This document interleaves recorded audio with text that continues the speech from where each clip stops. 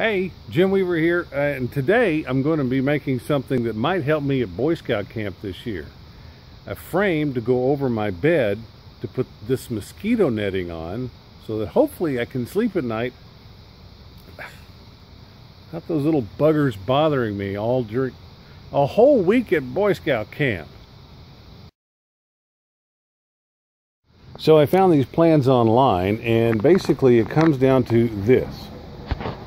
4 10-foot sections of PVC pipe, a bag full of these T's and end caps and elbows, and some glue, the saw, which I already had, and it cost me a grand total of $22.78. Plus, you know, of course, I might win the $5,000 Home Depot gift card if I go and do their thing. That probably won't happen. Anyway, plus the netting. If you include the netting, you can get these for about 10 bucks, you know, at Academy or Walmart or something like that, or you can get them on Amazon. They're right around $10. So that's it. You're looking at about $32 worth of stuff. And frankly, this glue will probably last me enough to make 10 or 12 of those. Who knows? So this was about $5 by itself. So if I make another one, if this one's successful and I make another one, take off the $5 because I don't think I'll need to buy another one of those.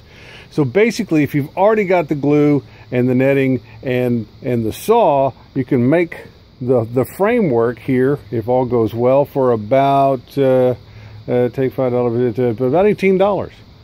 Not bad. We'll see how it comes out. Now, the first thing I'm going to do is I'm going to take it and go chuck it up in the vise, measure everything off on how many pieces I need and how long they have to be, and I'm going to cut them all off, and then I'm going to put them all together on the tail end of this video. So we'll get back to you after I get them all cut up. Okay, now I've got all my pieces cut to the lengths they're supposed to be. They are sanded and ready to start putting them all together. So we'll see what happens there. And there we have it, ladies and gentlemen. I haven't glued anything down or anything like that. I'm kind of afraid to, really, just in case I did something wrong. But it looks like the way it looks in the picture, so I think it's going to turn out okay. The only unknown about this situation is I haven't been up to Camp Pioneer to actually measure the beds and see if it's going to fit just right around those. But you know what? Pretty simple though. I think really about an hour's worth of construction time total, including cutting and sanding.